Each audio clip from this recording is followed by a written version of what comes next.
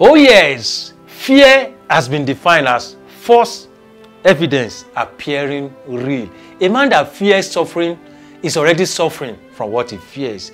And don't forget, over 80% of your fear will never come to pass. As I welcome you to another wonderful day, and as I am glad to announce to you, based on what God has told me, to tell you today that fear not, fear not.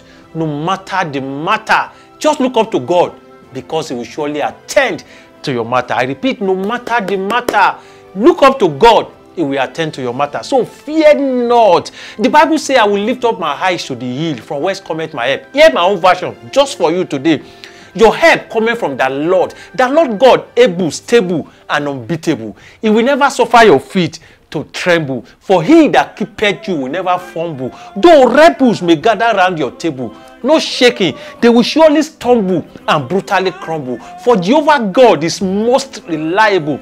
In him you will overcome every trouble. Though your today may seem humble or tumble, no shaking, your tomorrow is already made palatable. For our God is ever able and available to make you stable, even when you stumble, never ever to crumble. So I'm glad to announce to you that fear not. God has sent me to you, specifically you that you are hearing me.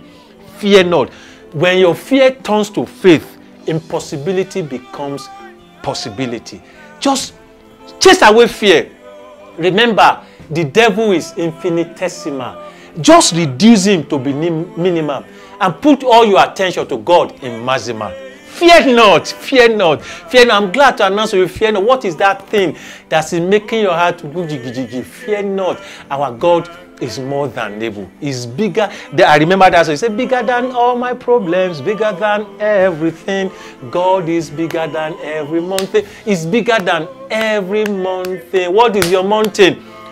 You are trusting God for the fruit of the womb, trusting God for good job, employment, or you are still a young guy trusting God for admission into a higher institution. Or what is that? Trusting God for promotion. Maybe you are due for promotion for a very long time. God has sent me to you today that fear not.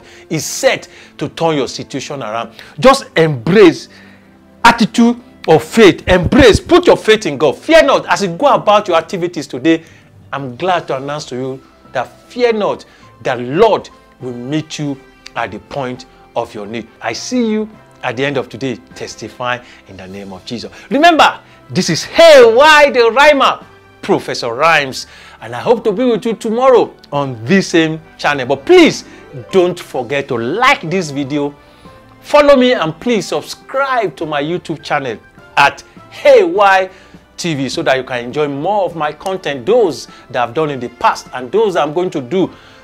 You'll be one of the first set of people to enjoy it so that we can interact and affect one another positively.